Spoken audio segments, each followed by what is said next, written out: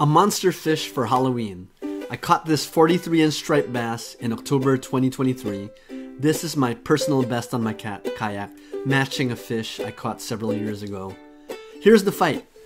I was using live mackerel as bait, and I was trolling near the rocky shoreline on my kayak. It was a cold and windy day with challenging conditions, so I positioned my kayak near land so that the land formation could provide some wind protection. These striped bass are migrating back from the north to go back to their spawning grounds in the south, and I just got lucky. The striped bass hit my rod so hard and the drag was buzzing loudly. It pulled me hard towards the rocks. It was exciting and exhilarating. You can see my kayak moving in the water and feel the striped bass sleigh ride that was in my footage. My kayak was on a collision course for these nearby rocks, and I knew I needed to grab my paddle to steer away, but at the same time I didn't want to lose the rod or put it down or lose the fish. My rod holder in front of me was just a little bit out of reach, so it was very awkward, and again it was exhilarating at the same time. I ultimately put my rod holder in my scupper hole while I grabbed my paddle to quickly and safely continue fighting the fish. I'm using my Wilderness Systems Tarpon 100 kayak. I love this kayak. It's so simple to use, light and easy to lift, just the right size, and not a lot of complications, which fits well for my style of fishing. It's also wide and stays balanced as I fight and try to stay upright while fighting a fish like this. My fishing rod is an ugly stick Shakespeare rod with a Penn Battle 2 reel. This rod has helped me catch tons of fish, and the reel is so smooth when I'm fighting fish. I love hearing the drag peel out loudly and feeling the fish pull hard on the rod. The mackerel was on a circle hook, freely swimming below my kayak with no weight on it. I have two Yak Attack Omega Pro rod holders for my fishing rods. These are key. When the large stripers hit my rod while I'm trolling, they hit really hard, and you want the rods to be secure so that you don't lose them. Also, my GoPro is on a Yak Attack Boomstick Pro. This allows me to capture the footage of some of my favorite battles with the fish.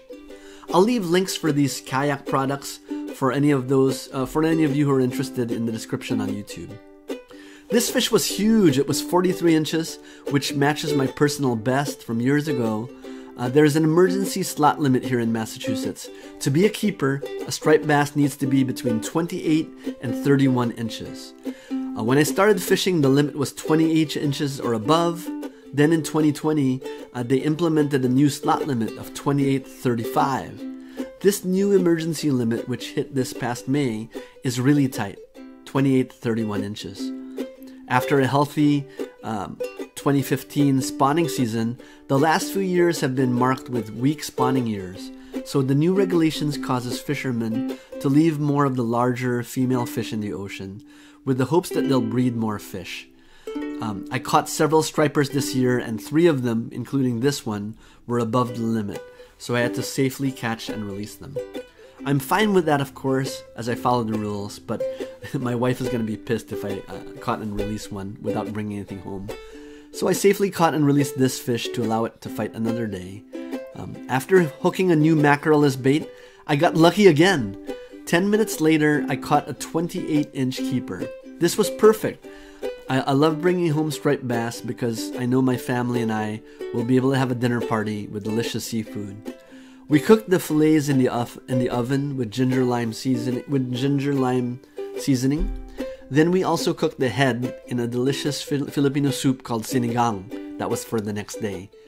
I'm from the Philippines and we eat most of the fish. When we harvest the fish, we honor it by eating everything. We also deep fried a cunner that I brought home. We deep fried it in the wok and it was delicious. Put some seasoning and just deep fried in oil. I hope you like this video. This is part of my kayak fishing playlist on YouTube. If you like this video, please click like, comment, or subscribe. Please share any friendly tips for catching striped bass, for kayak fishing, or for cooking striped bass. I would love to hear from you. Thanks for watching.